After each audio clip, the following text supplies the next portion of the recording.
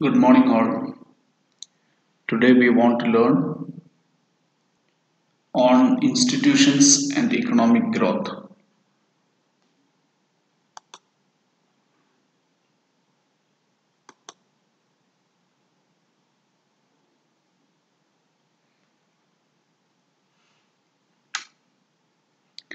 So, what are institutions?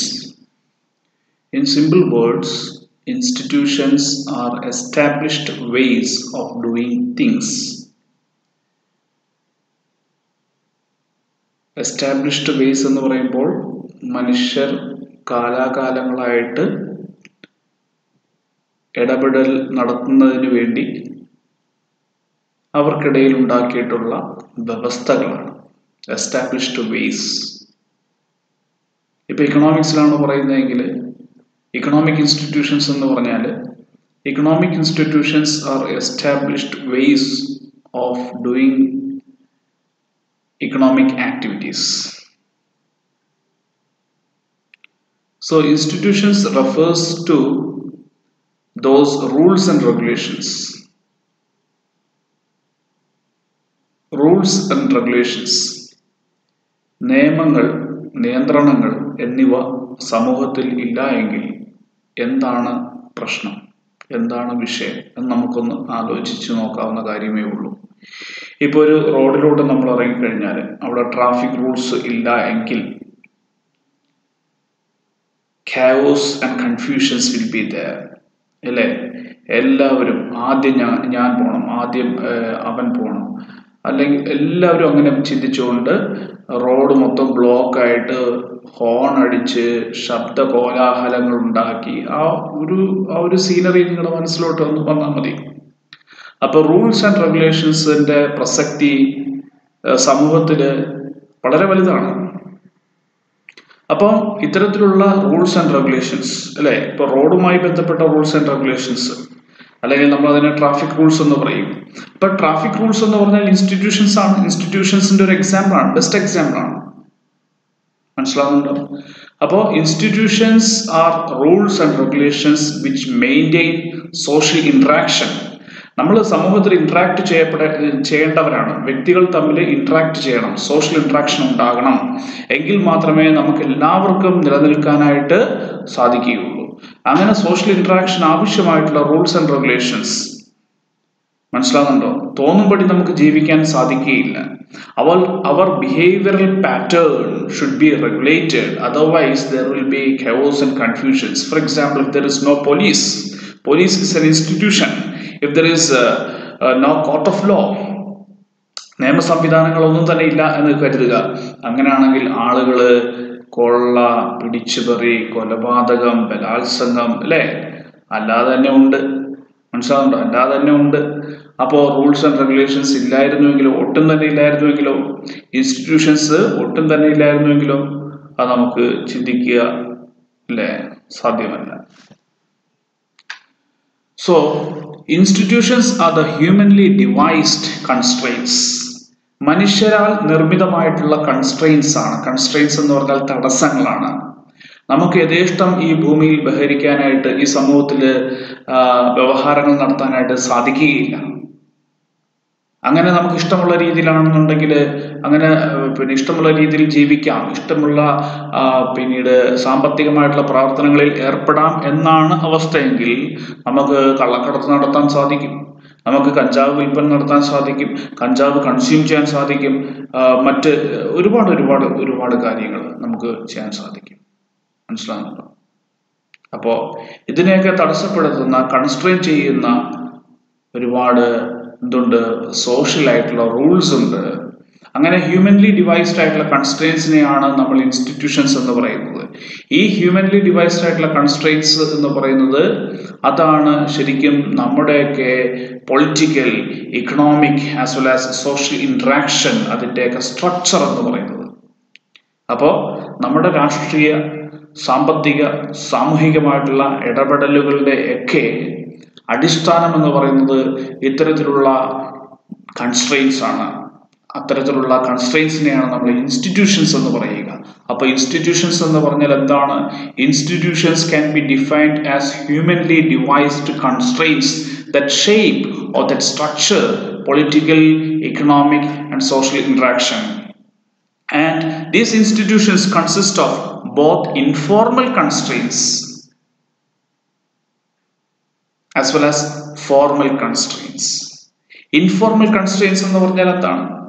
ചില മാമൂലുകൾ സമൂഹത്തിൽ നമ്മൾ കാലാകാലങ്ങളിലായിട്ട് പിന്തുടർന്നു വരുന്ന ചില മാമൂലുകളുണ്ട്. ഒരു ഉദാഹരണത്തിന് നമുക്കറിയാം, ശബരിമലയിൽ ഒരു 10 വയസ്സിന് മേൽപോട്ട് അത് ഇത്ര വയസ്സ് വരെയുള്ള 50 വയസ്സോ മറ്റോ അത്രയും വയസ്സ് വരെ സ്ത്രീകൾക്ക് പ്രവേശനമില്ല.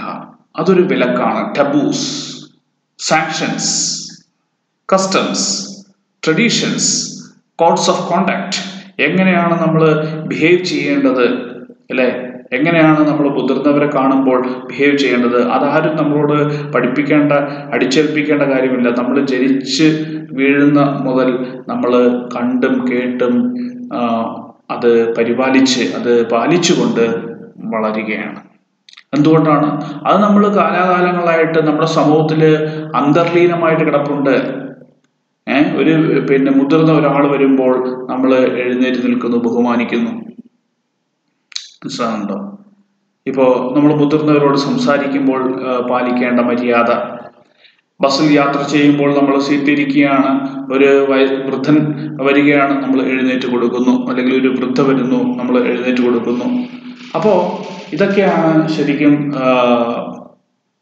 ഇൻഫോർമൽ കൺസ്ട്രെയിൻസ് എന്ന് പറയുന്നത്. അപ്പോൾ അത്തരത്തിലുള്ള ഇൻഫോർമൽ കൺസ്ട്രെയിൻസ് മാത്രമല്ല, ഇൻഫോർമൽ കൺസ്ട്രെയിൻസ് ഇപ്പോൾ ഒരാൾ തെറ്റിക്കുകയാണെങ്കിൽ അവിടെ വലിയ ശിക്ഷയും കാര്യങ്ങളൊന്നുമില്ല. ചിലപ്പോൾ സാമൂഹികമായിട്ടുള്ള ശിക്ഷ ഉണ്ടാകാം. ചില സമൂഹങ്ങളിൽ നമുക്ക് കാണാൻ സാധിക്കും, സമൂഹത്തിൻ്റെതായിട്ടുള്ള ചില വിലക്കുകൾ, സമൂഹത്തിൻ്റെതായിട്ടുള്ള ചില നിയമങ്ങൾ പാലിച്ചില്ല എങ്കിൽ അംഗങ്ങളെ ഊരുവിലക്ക് കൽപ്പിക്കാറുണ്ട്, അല്ലെങ്കിൽ അംഗങ്ങൾക്ക് തക്കതായിട്ടുള്ള ശിക്ഷ കൊടുക്കാറുണ്ട്. നമുക്കറിയാം. പക്ഷെ ഇന്ന് നമ്മൾ കാണുന്ന എന്താണ്? ഈ ആധുനിക കാലഘട്ടത്തിൽ ഇൻഫോർമൽ ആയിട്ടുള്ള കൺസ്ട്രെയിൻസിന് പ്രസക്തി കുറഞ്ഞു വരികയാണ്. അല്ലെങ്കിൽ അതൊന്നും തന്നെ ആരും തന്നെ പാലിക്കുന്നില്ല എന്നുള്ളതാണ്. അപ്പോൾ പാലിക്കാത്ത അംഗങ്ങളെ ശിക്ഷിക്കാനും പറ്റുന്നില്ല. അതിനൊരുപാട് കാരണങ്ങളുണ്ട്. നിങ്ങൾക്ക് റിസർച്ച് നടത്തിയാലൊക്കെ, ഈ മേഖലയിൽ റിസർച്ച് നടത്തിയാൽ നിങ്ങൾക്ക് ബോധ്യപ്പെടുന്നതാണ്. ഇനി ഒപ്പം തന്നെ ഫോർമൽ ആയിട്ടുള്ള റൂൾസ്. ഫോർമൽ റൂൾസ് എന്ന് പറഞ്ഞാൽ എന്താണ്? നമ്മുടെ ഇന്ത്യൻ ഭരണഘടന, ഉദാഹരണത്തിന് കോൺസ്റ്റിറ്റ്യൂഷൻ, അല്ലെ? ദെൻ ലോസ്, പല തരത്തിലുള്ള നിയമങ്ങൾ, ലക്ഷക്കണക്കിനുള്ള നിയമങ്ങൾ, മനുഷ്യരുടെ ജീവിതവുമായി ബന്ധപ്പെട്ട അനേകം നിയമങ്ങൾ. എന്തിനാണ് നിയമങ്ങൾ? ആളുകൾ തമ്മിൽ പ്രശ്നങ്ങൾ ഉണ്ടാകാതിരിക്കാനായിട്ടാണ്, ആളുകൾ തമ്മിൽ വഴക്കും വക്കാണോ ഉണ്ടാകാതിരിക്കാനായിട്ടാണ് loss. Then property rights.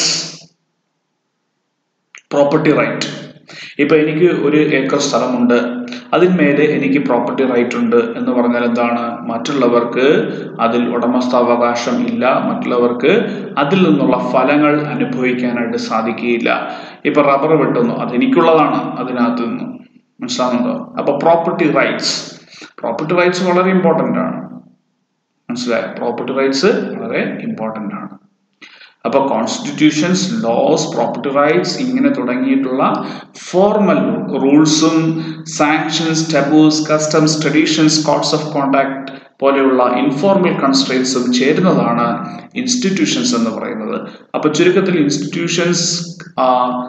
institutions composed of formal and informal institutions, or institutions can be classified into formal and informal. Then, according to Douglas C. North, the most commonly agreed upon definition of institutions is provided by North. And according to him, institutions are the rules of the game of a society. ഒരു സൊസൈറ്റിയിൽ നമ്മൾ പലതരത്തിലുള്ള games നടത്തുന്നുണ്ട്, പലതരത്തിലുള്ള കളികൾ, പലതരത്തിലുള്ള പ്രവർത്തനങ്ങൾ. ഈ കളികൾ എന്ന് ഉദ്ദേശിക്കുന്നത് നമ്മുടെ ഗോലികളി അല്ല, പിള്ളേർ തമ്മിൽ കളിക്കുന്ന കളിയല്ല. നമ്മുടെ ഓരോ പ്രവർത്തനത്തെയും നമുക്ക് ഗെയിം എന്ന് വിശേഷിപ്പിക്കാം, അല്ലെ? ഒരു തരത്തിലുള്ള ഗെയിമാണ്. അപ്പോൾ ഇനി ഒരു സാധാരണ ഗെയിം ആണെങ്കിൽ തന്നെ എന്താണ്? ഒരു ഗെയിമിന് റൂൾസ് ഉണ്ട്. ഇപ്പൊ പന്ത് കളിക്ക് അതിൻ്റെതായിട്ടുള്ള റൂൾസ് ഉണ്ട്, ക്രിക്കറ്റ് കളിക്ക് അതിൻ്റെതായിട്ടുള്ള റൂൾസ് ഉണ്ട്, അല്ലെ? അപ്പൊ ക്രിക്കറ്റിന്റെ നമുക്കറിയാം ഇപ്പൊ പുതിയതായിട്ടൊരു റൂള് വന്നിരിക്കുകയാണ്. ഇപ്പൊ ക്ഷീണിച്ചു പോകുന്ന ഒരാൾക്ക്, അവശനാകുന്ന ഒരാൾക്ക്, ഒരു ബാറ്റ്സ്മാനെ പകരത്തിന് ആളെ ഇറക്കാം. പകരം ബാറ്റ്സ്മാനെ ഇറക്കി ആ പകരം കളിക്കാരനായിരിക്കും കളിക്കുക. മനസ്സിലാകുന്നുണ്ടോ? ഇതിനു മുമ്പ് എന്തായിരുന്നു എന്ന് വെച്ചാൽ, ഈ അടുത്ത കാലം വരെയും ക്ഷീണിതനാകുന്ന ആൾക്ക് ഓടാൻ സഹായിക്കുന്ന ഒരു വ്യക്തിയെ നിർത്താം എന്നുള്ളതായിരുന്നു. പക്ഷെ അതിപ്പോൾ മാറിയിട്ടുണ്ട്. ഇപ്പോൾ ബാറ്റ്സ്മാൻ ക്ഷീണിതനാകുന്ന, അല്ലെങ്കിൽ എന്തെങ്കിലും പ്രശ്നങ്ങളുണ്ട്, ബാറ്റ് ചെയ്യാൻ സാധിക്കില്ല എങ്കിൽ പകരത്തിൽ ഇറങ്ങുന്ന ആളെ പകരക്കാരനായിട്ട് ഇറക്കുന്നു, അയാൾക്ക് ബാറ്റ് ചെയ്യാം. അപ്പം rules of the game changing. Anyway, these are the institutions. Okay, so formally we can say institutions are the humanly devised constraints. മനുഷ്യരാൽ നിർമ്മിതമായിട്ടുള്ള തടസ്സങ്ങൾ, constraints that structure human interaction.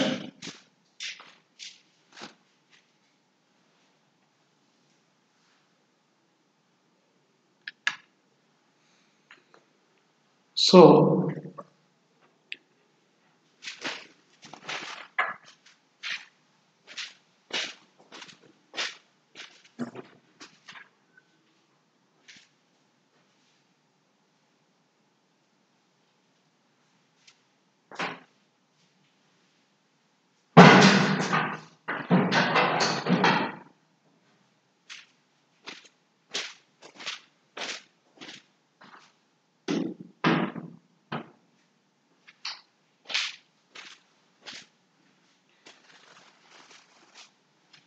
ഇപ്പോൾ നോർത്തിന്റെ ഡെഫിനേഷനിൽ ആ കീ വേർഡ് എന്ന് പറയുന്നത് എന്താണ്? കൺസ്ട്രെയിൻസ് ആണ്, അല്ലെ?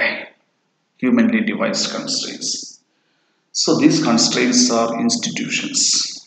So institutions include any form of constraint. ഏതൊരു തരത്തിലുള്ള തടസ്സത്തെയും, ഏതൊരു തരത്തിലുള്ള റൂളിനെയും, ഏതൊരു തരത്തിലുള്ള റൂൾസ് ഓഫ് ഗെയിമിനെയും ഇൻസ്റ്റിറ്റ്യൂഷൻസ് ആണ്.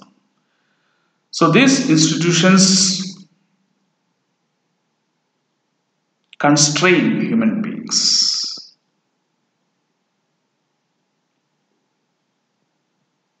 So, in order to shape the human interaction, there are several forms of constraints that human beings devise. So, in short, we can say institutions are the rules of the game. So what are the significance, or explain the significance of institutions?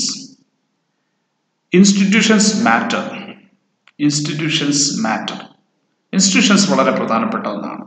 C, American economy ഇത്രത്തോളം ലോകത്ത് number 1 ആയിട്ട് മാറിയത് അവർ ഇൻസ്റ്റിറ്റ്യൂഷൻസിന് പ്രാധാന്യം കൊടുത്തത് കൊണ്ടാണ്. Institutional economics ആവിർഭവിക്കുന്നത് തന്നെ, especially new institutional economics ആവിർഭവിക്കുന്നത് അമേരിക്കയിലാണ്. അമേരിക്കയിൽ ഇൻസ്റ്റിറ്റ്യൂഷൻസിനെ സംബന്ധിച്ച് നിരവധിയായിട്ടുള്ള ലക്ഷക്കണക്കിന് റിസർച്ചസ് ആണ് നടന്നുകൊണ്ടിരിക്കുന്നത്. അപ്പൊ അവര് ഇൻസ്റ്റിറ്റ്യൂഷൻസിന് പ്രാമുഖ്യം കൊടുത്തുകൊണ്ട്, അതായിരിക്കാം ഒരുപക്ഷെ അവരുടെ വിജയത്തിന്റെ, അല്ലെങ്കിൽ അവരുടെ സാമ്പത്തികമായിട്ടുള്ള ലോക നിലവാരത്തിലേക്ക്, അല്ലെങ്കിൽ ലോകത്തിലേക്ക് 1-ാം നമ്പറിലേക്ക് ഉയരുന്നതിനുള്ള ഒരു പ്രധാനപ്പെട്ട കാരണം അതായിരിക്കാം. So institutions matter for economic growth and development. ഇനി പ്രധാനമായിട്ടും നമുക്ക് ഒരു ലിസ്റ്റ് എടുക്കുകയാണെങ്കിൽ ഇൻസ്റ്റിറ്റ്യൂഷൻസ് എവിടെയൊക്കെയാണ് അതിൻ്റെ ഇമ്പോർട്ടൻസ്, എവിടെയൊക്കെയാണ് അതിൻ്റെ സിഗ്നിഫിക്കൻസ് വരിക. ഒന്ന്, in order to maintain rule of law and order maintain ചെയ്യുന്നതിന് ഇൻസ്റ്റിറ്റ്യൂഷൻസ് ആവശ്യമാണ്. നമ്മൾ നേരത്തെ പറഞ്ഞു, ഇപ്പോൾ ഒരു സ്ഥലത്ത് കളി സ്മൂത്തായിട്ട് നടക്കണമെങ്കിൽ അവിടെ റൂൾ വേണം, ആവശ്യമാണ്, ഇൻസ്റ്റിറ്റ്യൂഷൻസ് വേണം. റോഡിലോട്ട് ഇറങ്ങി പിന്നീട് വാഹനം ഓടിക്കണമെങ്കിൽ അവിടെ ട്രാഫിക് റൂൾസ് വേണം. മനസ്സിലാകുന്നുണ്ടോ? ഇനി institutions is significant in protecting property rights of individuals and businesses. See, ഇപ്പോൾ ഒരു വ്യക്തിക്ക് 1 ഏക്കർ ഭൂമി അദ്ദേഹത്തിന്റെ സ്വന്തം പേരിലല്ല, അവിടെ ഒരു വീടുണ്ട്, ആ 1 ഏക്കറിനകത്ത് വീടുണ്ട്, പക്ഷെ അവരുടെ പേരിലല്ല. അപ്പോൾ എന്താ, പുറത്തുള്ള ആളുകൾക്കും അവിടെ വന്ന് യഥേഷ്ടം എന്ത് ചെയ്യാം, ഇടപെടലുകൾ നടത്താം, അവർക്കും യൂസ് ചെയ്യാം. അങ്ങനെയാണെന്നുണ്ടെങ്കിൽ പിന്നെന്തായിരിക്കും, അവിടെ ശരിക്കും പറഞ്ഞാൽ ആ ഒരു വീടിന് ആ കോമ്പൗണ്ടിൽ നിൽക്കുന്ന അല്ലെങ്കിൽ സ്ഥിതി ചെയ്യുന്ന വീട്ടിലുള്ളവർക്ക് അതിനെ പരിപാലിക്കാനായിട്ട് തോന്നുകയില്ല. കാരണം അത് ഞങ്ങളുടെ അല്ല, ഇത് പൊതുവായിട്ടുള്ളതല്ലയോ. അപ്പോൾ അവരുടേതാണ് എങ്കിൽ, അവർക്ക് അതിന്മേൽ പ്രോപ്പർട്ടി റൈറ്റ് ഉണ്ട് എങ്കിൽ, അല്ലെങ്കിൽ പട്ടയം അവരുടെ പേരിലാണെങ്കിൽ തീർച്ചയായിട്ടും അവരതിനെ പരിപാലിക്കും. പുറത്തുനിന്നുള്ളവർക്ക് ട്രസ്പാസ് ചെയ്യാൻ പറ്റില്ല, അതിക്രമിച്ച് കടക്കാൻ സാധിക്കുകയില്ല. മനസ്സിലാവുന്നുണ്ടോ? അപ്പൊ പ്രോപ്പർട്ടി റൈറ്റ്സ് ഉണ്ടെങ്കിൽ മാത്രമേ ആ property rights protect ചെയ്യപ്പെടണം. Protecting property rights, അതിനുള്ള ഇൻസ്റ്റിറ്റ്യൂഷൻസ്. അപ്പോൾ institutions ensure protecting property rights. Then, in order to operate sound macroeconomic policies like monetary, fiscal, financial, and supply side policies. So, institutions are needed to operate macroeconomic policies. And another significance is, in order to encourage the growth of social capital. What do you mean by social capital? There are 5 types of capital required for human beings to live in this world. എന്തൊക്കെയാണ്? ഒന്ന് natural capital, മറ്റൊന്ന് physical capital, മറ്റൊന്ന് financial capital. മനസ്സിലാവുന്നുണ്ടോ? ഇനി human capital, then social capital. Social capital എന്ന് പറഞ്ഞാൽ ആളുകൾക്കിടയിലുള്ള, ഇപ്പോൾ ഒരു വ്യക്തിക്ക് ഒരു സമൂഹം, അദ്ദേഹം ജീവിക്കുന്ന സമൂഹത്തില് പൊതുസമ്മതൻ ആണ് എന്ന് കരുതുക. അപ്പൊ അദ്ദേഹത്തിന്റെ ആ ഒരു പൊതുസമ്മതി ഉണ്ടല്ലോ, അത് അദ്ദേഹത്തിനെ സംബന്ധിച്ചൊരു സോഷ്യൽ ക്യാപിറ്റലാണ്, ഒരു മൂലധനമാണ് അദ്ദേഹത്തിന്. Prestige, trust വർതി, highly status, social status. So these are social capital which cannot be transacted for money. പണം ഉപയോഗിച്ചുകൊണ്ട് കൊടുക്കൽ വാങ്ങൽ നടത്താൻ സാധിക്കാത്ത പല കാര്യങ്ങളും നമ്മുടെ സമൂഹത്തിലുണ്ട്. ഇപ്പൊ എന്നെ കാണുമ്പോൾ ആളുകൾ ബഹുമാനിക്കുന്നു, അതെന്നെ സംബന്ധിച്ചൊരു സോഷ്യൽ ക്യാപിറ്റലാണ്. മനസ്സിലാകുന്നുണ്ടോ?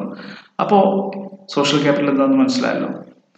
അപ്പോൾ to encourage the growth of social capital affecting levels of trust, വിശ്വാസം, ആളുകൾ തമ്മിലുള്ള വിശ്വാസം, mutual trust, and a willingness to engage in commercial exchange. Trust ഉണ്ടെങ്കിൽ മാത്രമാണ് ആളുകൾ തമ്മിൽ കൊമേഴ്ഷ്യലായിട്ട് എക്സ്ചേഞ്ച് നടത്തുക. സാധനങ്ങൾ ക്രയവിക്രയം നടത്തണമെങ്കിൽ അവിടെ ട്രസ്റ്റ് ഉണ്ടാവണം. ഇപ്പം നമ്മൾ പൈസ കൊടുത്താണ് സാധനം വാങ്ങുന്നത്. പൈസ കൊടുക്കാതെ, റെഡി ക്യാഷ് കൊടുക്കാതെ എത്രയോ പേര് സാധനങ്ങൾ വാങ്ങുന്നു, അല്ലേ? കൈമാറ്റം ചെയ്യപ്പെടുന്നു, എക്സ്ചേഞ്ച് നടത്തപ്പെടുന്നു. അപ്പൊ അവിടെ പരസ്പര വിശ്വാസത്തിന്റെ അടിസ്ഥാനത്തിലാണ്, അതായത് കടം വാങ്ങിയാൽ പിന്നെ തരും എന്നുള്ള വിശ്വാസത്തിന്റെ അടിസ്ഥാനത്തിലാണ് അവിടെ എക്സ്ചേഞ്ച് നടത്തപ്പെടുക. അപ്പോ സോഷ്യൽ ക്യാപിറ്റൽ ഉള്ള വ്യക്തിക്കാണെന്നുണ്ടെങ്കിൽ ഈ പറയുന്ന ആളുകൾ പൈസ ഇല്ലെങ്കിലും അയാൾ നമുക്കറിയാം അയാൾ നല്ലൊരു വ്യക്തിയാണ്, അയാൾ വളരെ പറഞ്ഞിട്ടുണ്ടെങ്കിൽ അതനുസരിച്ച് തന്നെ ചെയ്യുന്ന ഒരാളാണ്. അടുത്ത ആഴ്ച പൈസ തരാം എന്ന് അദ്ദേഹം പറഞ്ഞിട്ടുണ്ടെങ്കിൽ അടുത്ത ആഴ്ച തന്നെ തരും. അപ്പോൾ ഇന്ന് നമുക്ക് അദ്ദേഹത്തിന് സാധനം കൊടുക്കുന്നതിൽ ഒരു കുഴപ്പമില്ല.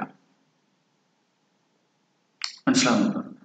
പിന്നെ അപ്പൊ ഇൻസ്റ്റിറ്റ്യൂഷൻസ് ഒരു രാജ്യത്ത് ഈസ് ഓഫ് ഡൂയിങ് ബിസിനസ്, നമുക്കറിയാം is of doing business rank തയ്യാറാക്കും, അല്ലെ?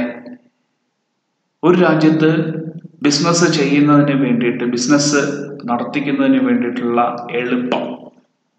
എളുപ്പത്തിൽ ബിസിനസ് ചെയ്യാൻ സാധിക്കും.